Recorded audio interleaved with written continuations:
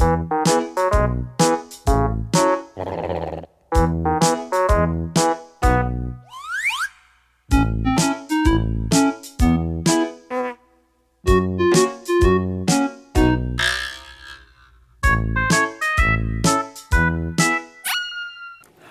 have poopy days all the time. You're going to look like idiots because he will get away with, he will imprison, he will execute whoever he's allowed to imprison, execute, drive from the country. So say that the Pentagon at some point picks up an incoming nuke. It's 11 p.m. Who do you call? The First Lady?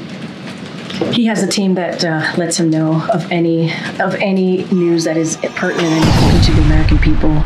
He has someone that is decided, obviously, with his National Security Council on who gets to tell him that news. A bullet couldn't stop Trump. A virus just stopped Biden. You've got the nominees of this party getting their butts kissed. Biden's getting his butt kicked by his own party. The Democrats are coming apart. The Republicans are coming together. I'll beat Donald Trump. I will beat him again in 2020.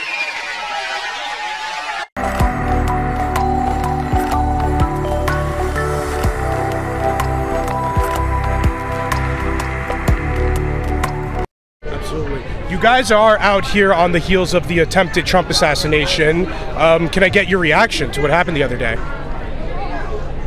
Well, it's a shame the person missed, but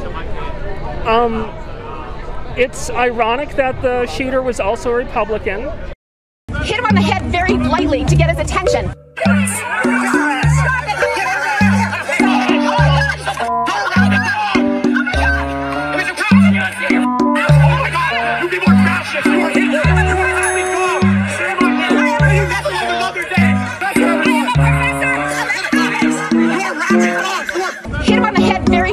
To get his attention, and they grabbed me, threw me to the ground, and arrested me. Did you guys see that Al-Qaeda just thanked you guys? They thanked all the college protesters and everything. Houthis, Hezbollah, Hamas. Does that make you happy? Yeah. Of course, we're supported. It makes me feel like there's actually some kind of hope. For $100. Who was the terrorist group behind 9/11? No clue. ISIS. Al-Qaeda.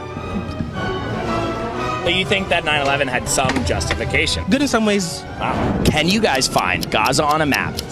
I think we need a better map. Can't find it. No. Who is the #1 sponsor of global terrorism? America. I think the U.S. New York? Well, New York's a state. Starbucks. Where is slavery legal in the Middle East? Israel, you know. In Yemen, the Houthis brought it back. Oh my God. Wow. What's a Houthi? Where is the only country where it's legal to be gay in the Middle East? I would say Asia. I don't know. Do you know it's Israel? I don't consider it a country. I would go to Palestine. If you went to Palestine, you'd be thrown off of a building. Tel Aviv's like the gayest city on earth. I doubt it's the gayest city on earth. It's really gay. You know what the #1 slogan the Iranian government chants is? Death to America. Honestly, I kind of don't blame them. Really? I don't know of a job interview that you could have gone on and delivered the performance that was delivered by Joe Biden.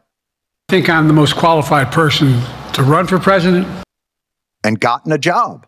And I'm not talking about the presidency. I'm talking about like cashier at Home Depot, like a job that you would not think, okay, that is the hardest job in the entire world. You think you just fell out of a coconut tree?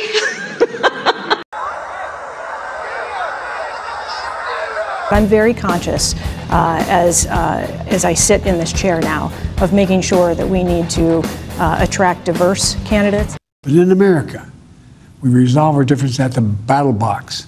Battle box. You know, that's how we do it, at the battle box, not with bullets. We still don't know for sure whether Donald Trump was hit by a bullet, whether he was hit by glass fragments, whether he was hit by shrapnel. We don't have those details. We actually have no details from his physician, even though this man is still a Secret Service protected, and presidential candidate. We know almost nothing. Why? Why don't we know that much? We know that 3 people were shot. 1 person, unfortunately, was killed at the rally. We don't know where they were sitting or standing relative to him.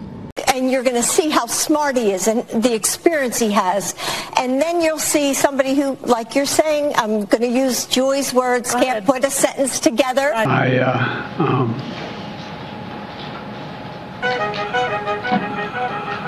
Anyway, the best way to get something done, if it holds near and dear to you that you like to be able to, anyway, from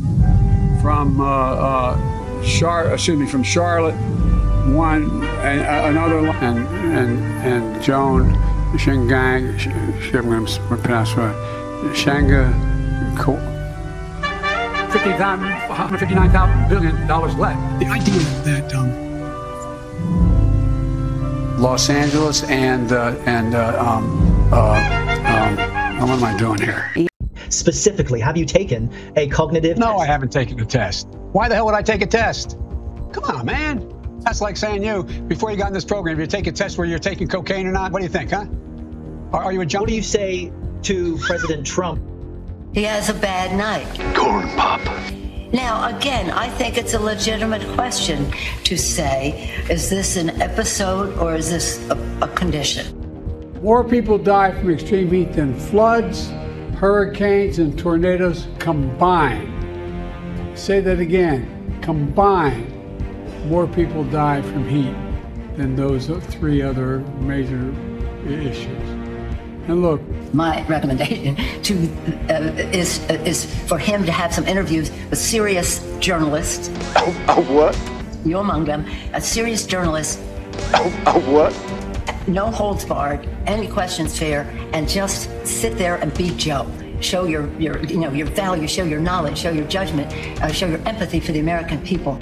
Does President Biden, at 81 years old, have Alzheimer's, any form of dementia, or degenerative illness? We hold these truths to be self-evident, that all men and women created by God, you know the thing. That cause these sorts of lapses, and it's a yes or no question, and if you don't know, why don't you, as one of his senior staff members, know? You're a lying dog-faced pony soldier. I have an answer for you. Are you ready for it? Yes. It's a no. And I hope you're asking the other guy the same exact question.